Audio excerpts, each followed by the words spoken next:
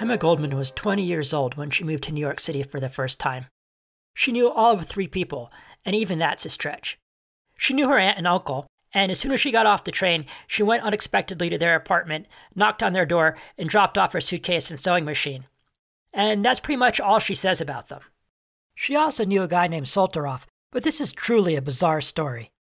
I mean, she didn't really know the guy. As far as I can tell, all that happened is she went to hear one of his anarchist lectures when she was in New Haven, and maybe said hi to him afterwards. She did have an address for him, but it was out of date. Right after she left her stuff with her aunt and uncle, she went and knocked on the door at the address she had, but all the new tenants could tell her was that he had moved somewhere on Montgomery Street, but they didn't know the street number. Then she did the next obvious thing and went to Montgomery Street and just started knocking on strangers' doors until she found him. When she did finally find him, he was actually delighted to see her. He took her inside his apartment, gave her some snacks, told her all about the neighborhood, and then took her to dinner at a place called Sax's Cafe. Sax's wasn't really just a restaurant. It was the place in town where all the anarchists would go when they had some downtime to catch up with their friends and just see what was going on. Before she left for the night, Goldman had met 2 new roommates, and I think it's fair to say, the man who would become the most important person in her life for the rest of her life. Here's how she described it in her memoirs. For one who had just come away from the monotony of a provincial town like Rochester, and whose nerves were on edge from a night's trip in a stuffy car, the noise and turmoil that greeted us at Sax's were certainly not very soothing. The place consisted of 2 rooms and was packed.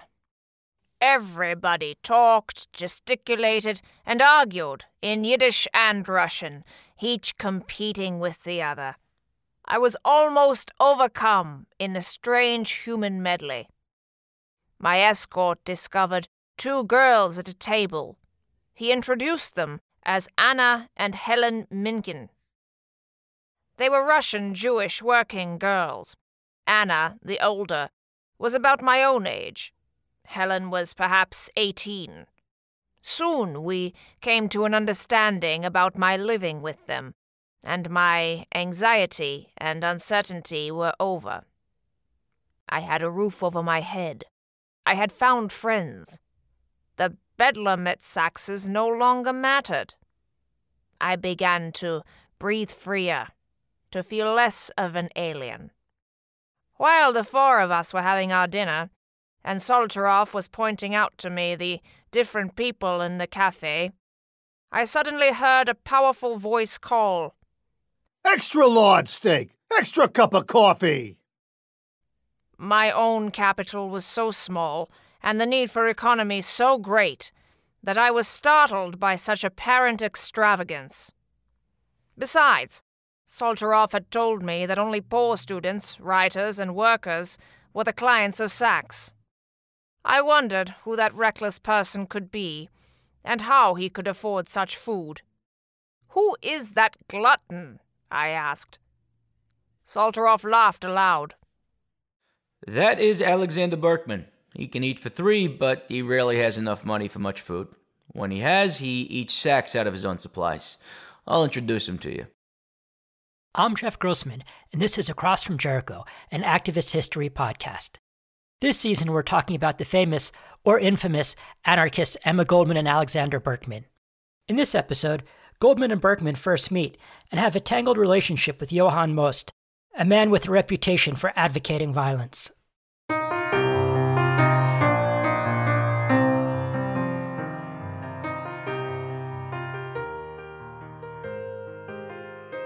This story is pretty unfact-checkable, and common sense tells me that maybe it didn't all happen in exactly the same day. However, it's definitely true that she did meet all these people in a very short period of time after she arrived in New York. I was really curious about Sax's Cafe and this whole idea of kind of a drop-in anarchist meeting place. So I talked to Professor Tom Goyens, who teaches history at Salisbury University in Maryland. He's an expert in the history of anarchism in New York City. This is what he told me. Anyone who delves into this world, where else would they meet? Working people had no free time, really, very little, which is, by the way, one of the key issues in, I would say, the entire history of the labor movement. I can't stress that enough. I mean, yes, wages are important, hours, the conditions. I think this whole idea of having free time is immensely important. He went on to say that, especially for anarchists, free time wasn't just a luxury, but really an essential feature of the entire political philosophy. I mean, there were singing societies, there were debating clubs, there were small lending libraries, often located inside saloons. They held picnics almost every week. They would all go out, and there would be directions of where to go to the parks in and around New York. They would organize children's games. It was a family affair, and they had this little movement that, and this is critical. A lot of people ask, so what's so special with the anarchists? Here is why, because the anarchists built this movement. They saw this movement as practicing anarchism in the here and now. And so it's what's called prefigurative politics. So I would argue that the picnics were not just outings. They were anarchism in practice. And I have in my first book, I quote some reports in the anarchist press where it's clear that they enjoyed an anarchist day out.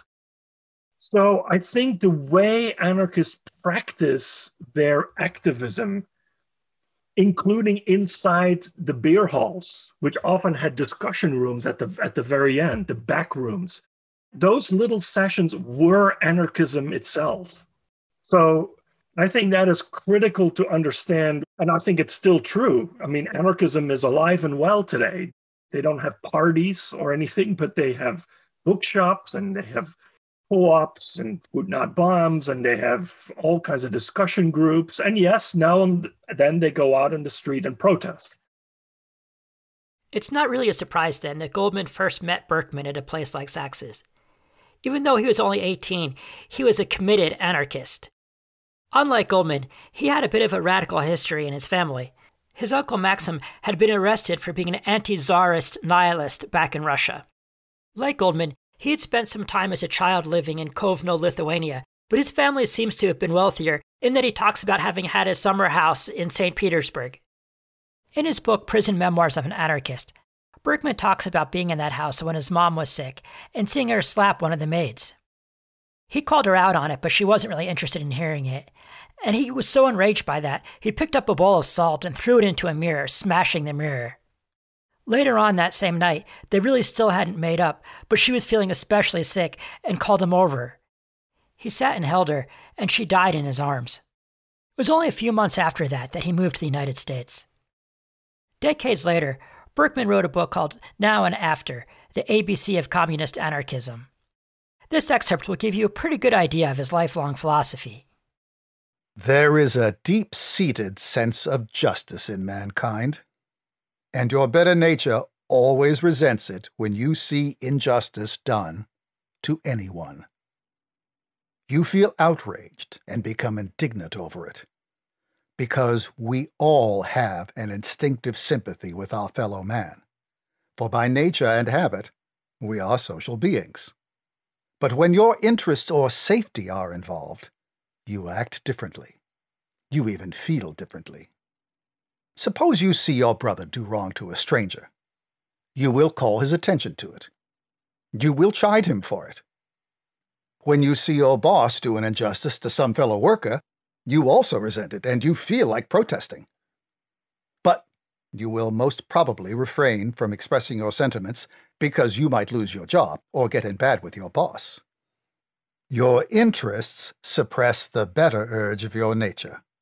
Your dependence upon the boss and his economic power over you influence your behavior. Suppose you see John beat and kick Bill when the latter is on the ground. Both may be strangers to you, but if you are not afraid of John, you'd tell him to stop kicking a fellow who is down. But when you see the policeman do the same thing to some citizen, you will think twice before interfering, because he might beat you up too, and arrest you to boot. He has the authority. John, who has no authority, and who knows that someone might interfere when he is acting unjustly, will as a rule, be careful what he is about.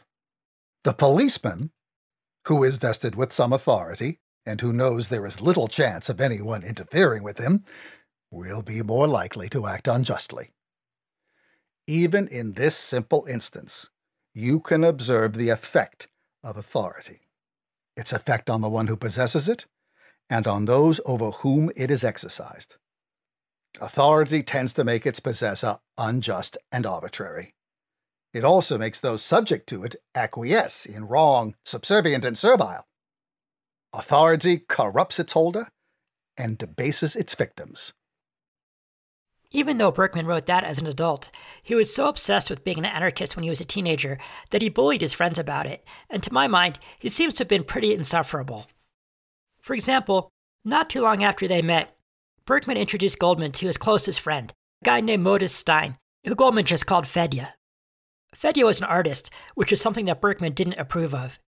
He told Goldman that Fedya could never be a good anarchist because he accepted money from home, and that being an artist was no way to contribute to the revolution. It doesn't take Goldman long at all to become part of the circle. She's living with the Minkin sisters, hanging out with Berkman and with Fedya, and they're all kind of learning from each other.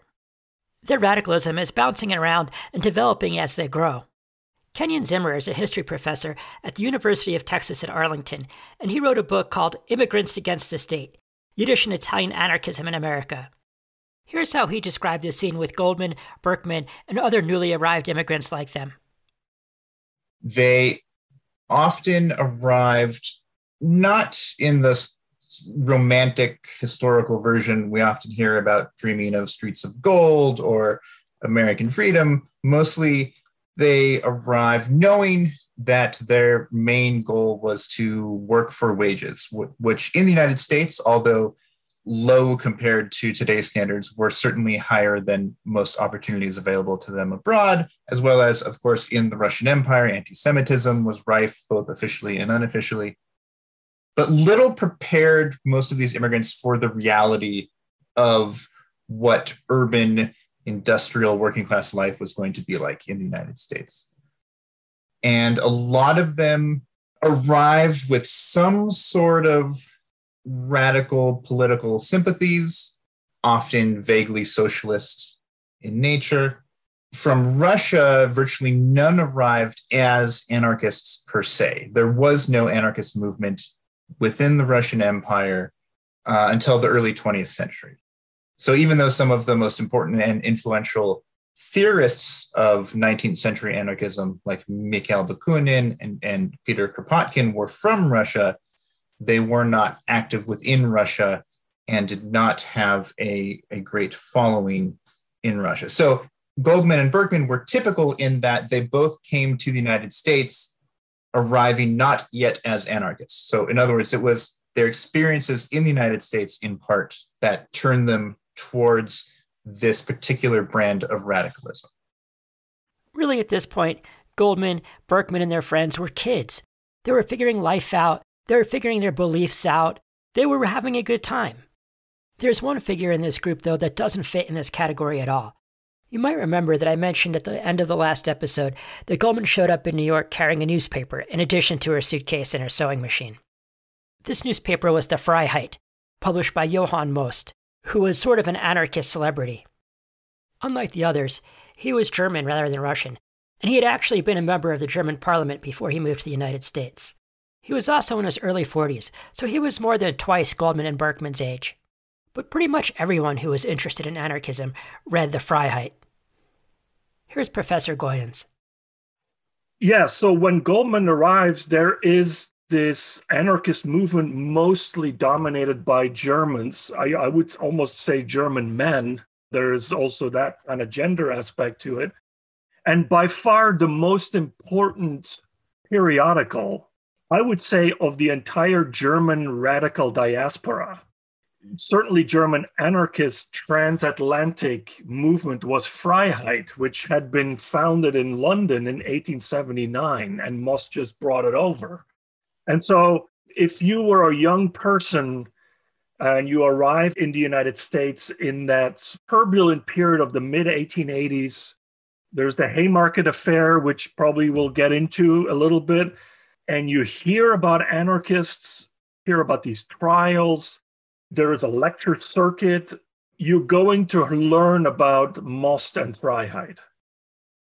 Right after Goldman first met Berkman at Sachs's, he took her from there to a lecture that Most was giving.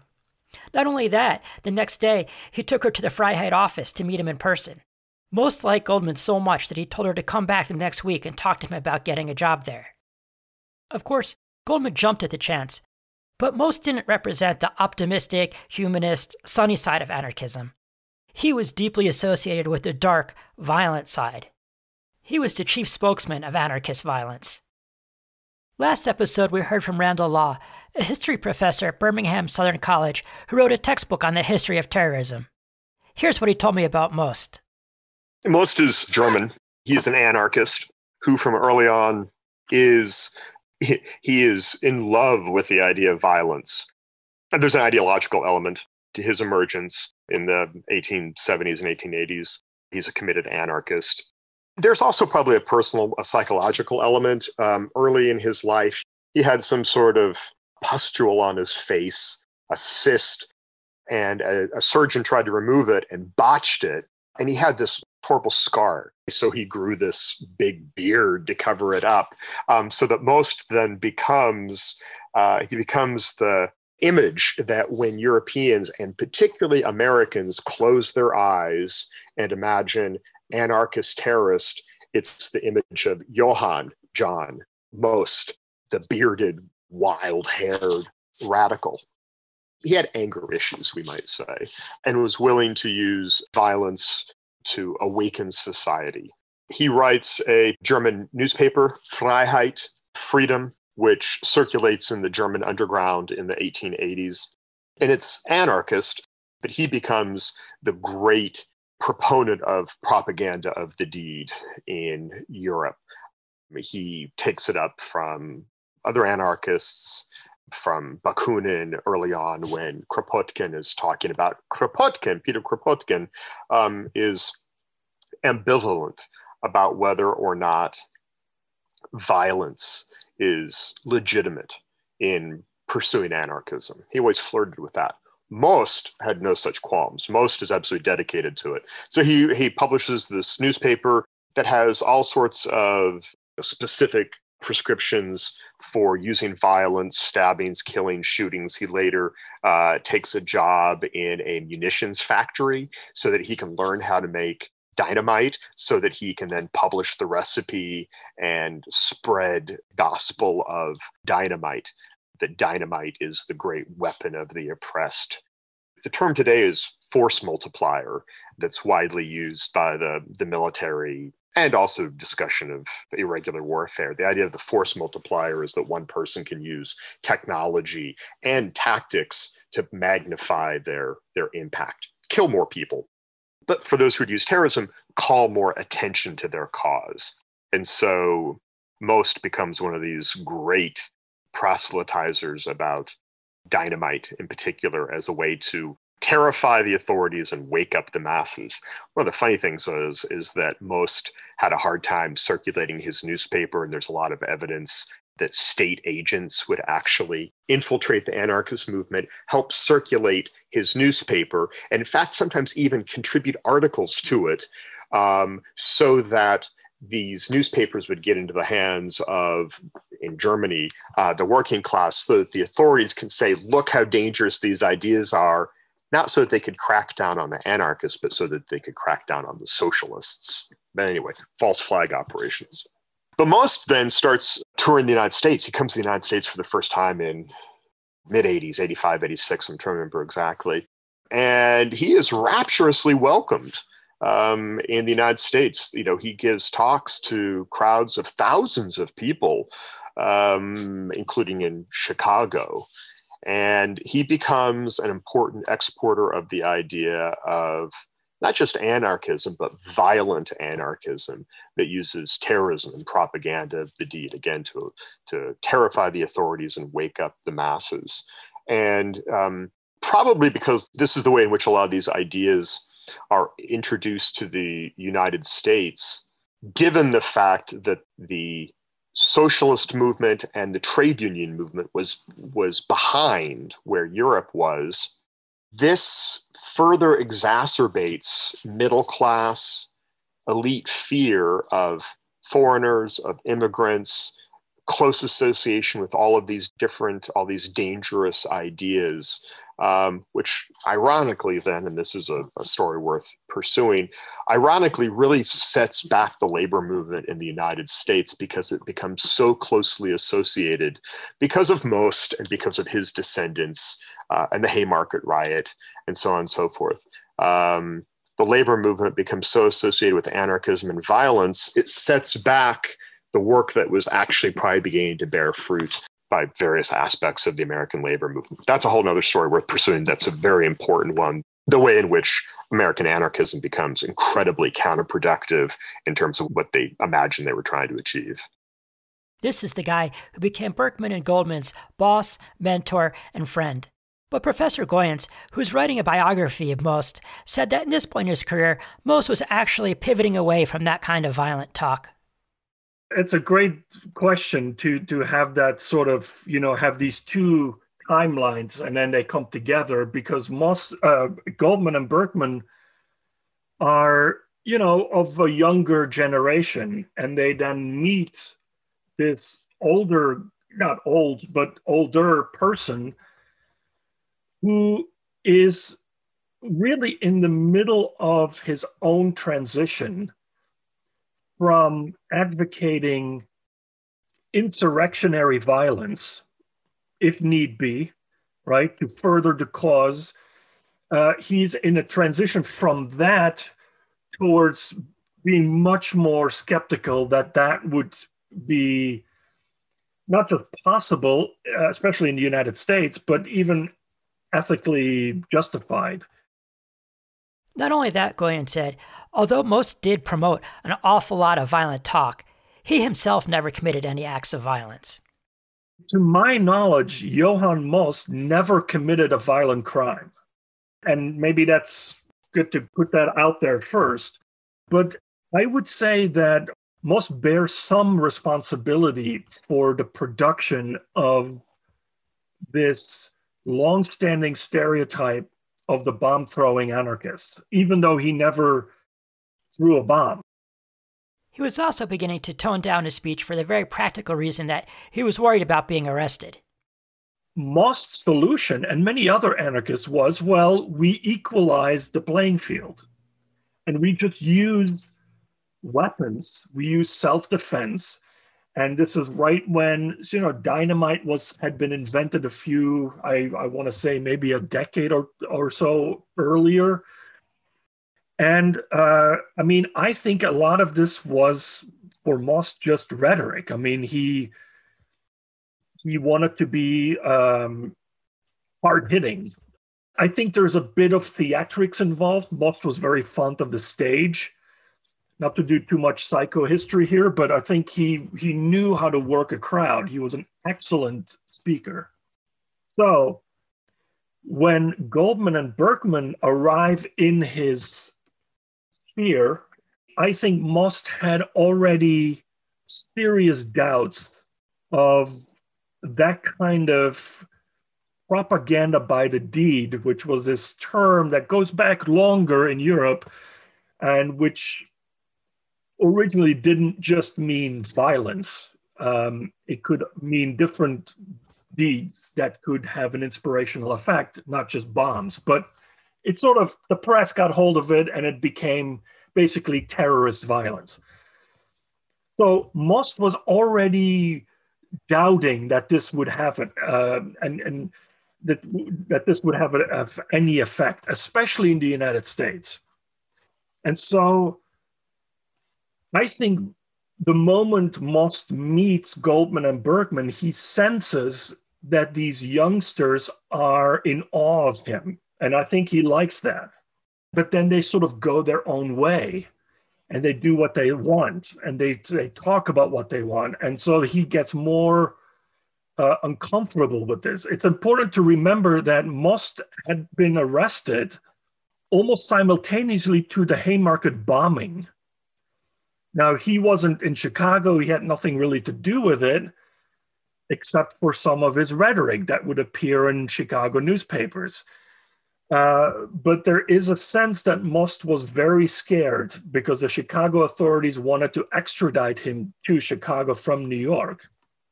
I think Haymarket enraged him, but it made him also cautious. That's where Most was at when Goldman first met him and went to work for him. But their relationship got really personal really quickly. The evening after her first day at his office, he took her to dinner and bought her a bunch of wine and told her all about what she should read to continue her anarchist education. Goldman told Berkman all about it, which set up an ongoing pattern of jealousy between Berkman and Most. The next day, when Berkman called, I related to him my wonderful evening with Most. His face darkened. Most has no right to squander money, to go to expensive restaurants, drink expensive wines, he said gravely. He is spending the money contributed for the movement. He should be held to account. I myself will tell him. No, you mustn't, I cried. I couldn't bear to be the cause of any affront to Most, who is giving so much. Is he not entitled to a little joy? Berkman persisted that I was too young in the movement, that I didn't know anything about revolutionary ethics or the meaning of revolutionary right and wrong. I admitted my ignorance, assured him I was willing to learn, to do anything, only not to have Most hurt. He walked out without bidding me goodbye. I was greatly disturbed. The charm of Most was upon me. His remarkable gifts, his eagerness for life, for friendship, moved me deeply. And Berkman, too, appealed to me profoundly. His earnestness, his self-confidence, his youth, everything about him drew me with irresistible force. But I had the feeling that, of the two, Most was more of this earth.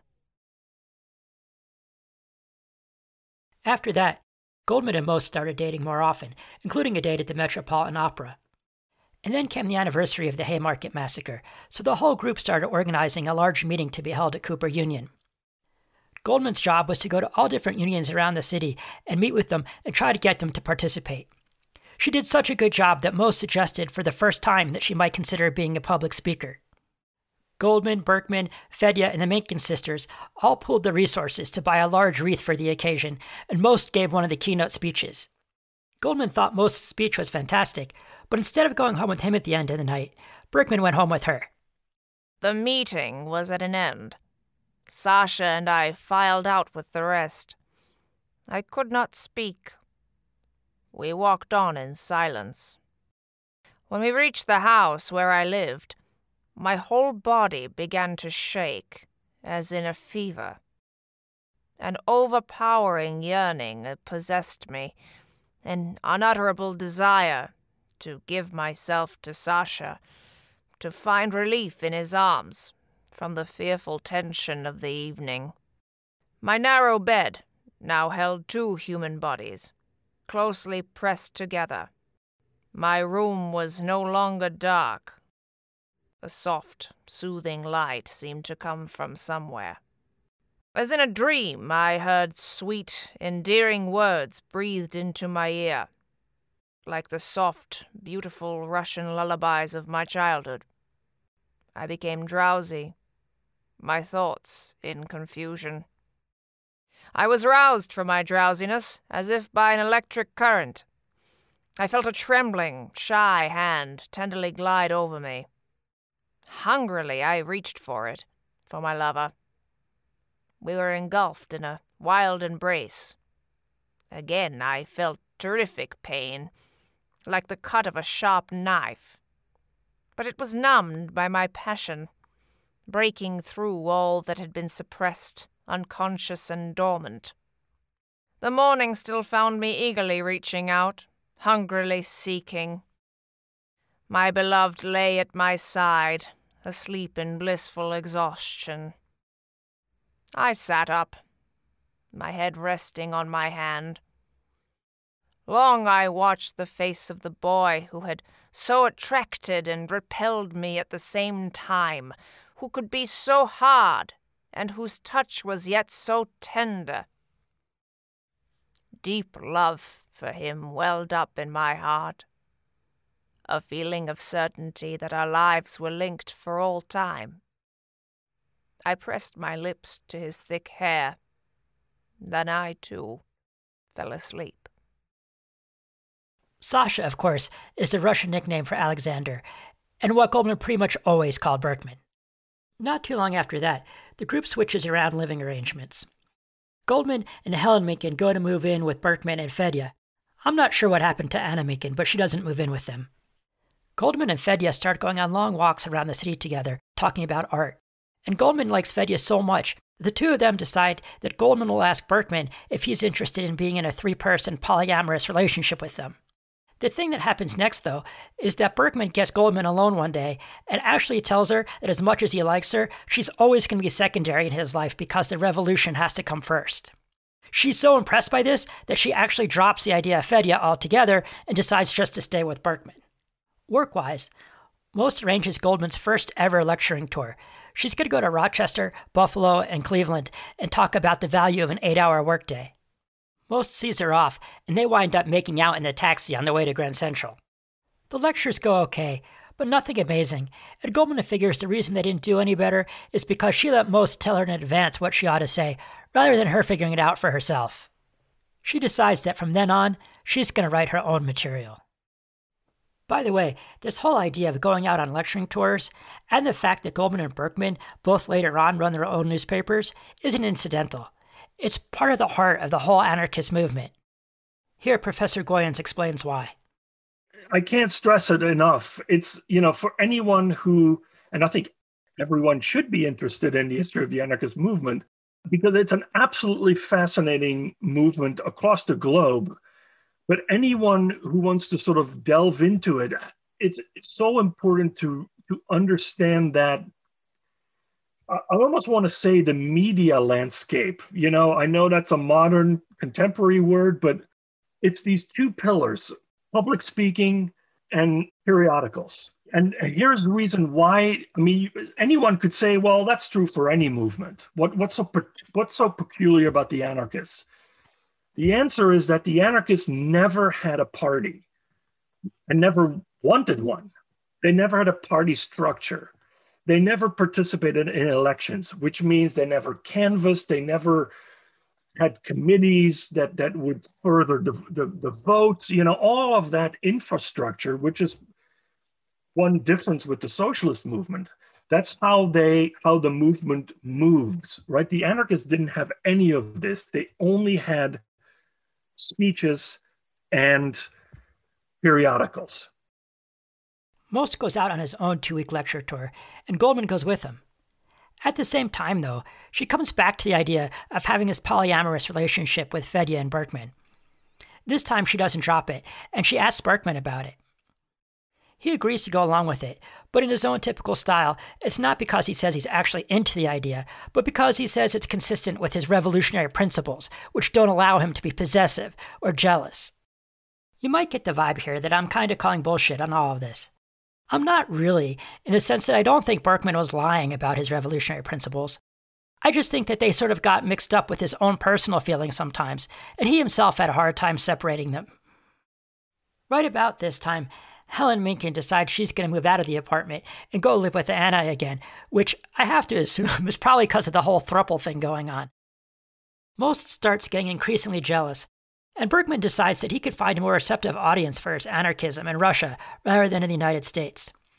The thing is, he doesn't have the money to get there. Most, of course, is totally happy to help him raise money to get Berkman out of the picture. One night, Goldman and Most go for a walk, and he starts to come on to her, but she turns him down. My refusal made him angry, and he launched into a tirade against Sasha. He had known long ago, he said, that I preferred that arrogant Russian Jew who had dared to hold him, Most, to account, to tell him what was in keeping with revolutionary ethics. He had ignored the criticism of the young fool who knew nothing of life. But he was tired of the whole thing, and that was why he was helping him go to Russia, far away from me. I would have to choose between him and Sasha. I, too, was a Russian Jew. Was he, Most, the anarchist, an anti-Semite? And how dare he say that he wanted me all to himself? Was I an object to be taken and owned? What kind of anarchism was that? Sasha had been right in claiming that Most was no longer an anarchist. Then things start unraveling pretty quickly for the group of friends. The romantic relationship between Goldman and Most starts to wind down, and she feels that he's being too controlling and too confining. Here's how Professor Goyens explains it. Going back to these sort of personal dynamics, I think when they all meet, let's say 1887, 88 or so, Most is, as far as I know, is not engaged, or not engaged, but is not involved with anyone. There's definitely feelings between Goldman and Most, but there were also feelings between Goldman and Berkman. Goldman herself writes about abuse that happened to her in her school days, I believe. Her father was quite abusive.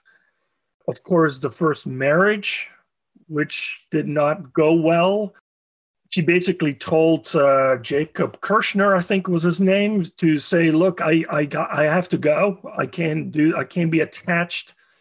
So this is the mindsets of when they all meet, and so there is this opening, especially with Goldman, Berkman, probably Stein, to kind of explore and experiment. I think Most is of an earlier generation. He didn't like that too much. He, there is I think in her memoir, she writes that Most at some point asked Goldman to be more of a domestic partner for him.